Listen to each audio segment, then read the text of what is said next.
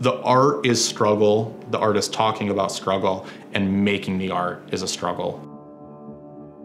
I've never been one to go out and find the photograph. I've made it. Tintype is a very physical process where you coat a plate and you make that plate essentially a piece of film and you put it in a camera wet.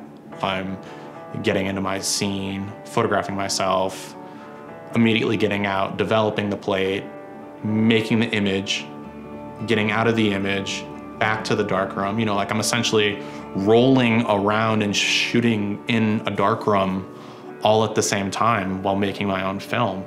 And I think that brings it full circle for me. I'm making something physical while acting physically and talking about physicality. I think my art has a lot to do with my identity. Most recently, it's about talking about paralysis and pain, or talking about the physical nature of our bodies. 2 years ago, I woke up one morning in a lot of pain, and 10 minutes later, I was in the emergency room, and they asked me to stand up, to move to rooms, and I tried to stand up, and I fell to the floor. That was it. Never walked again. When I was in the hospital, my friends were like, "We got to get you a digital camera." And I was like, no.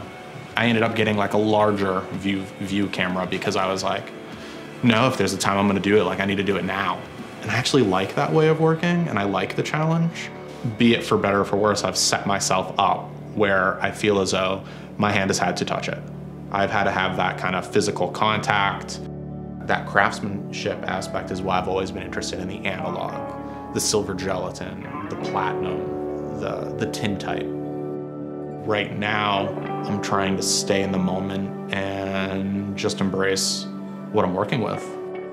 I think the work is a much more honest look at myself and what my struggles are day to day.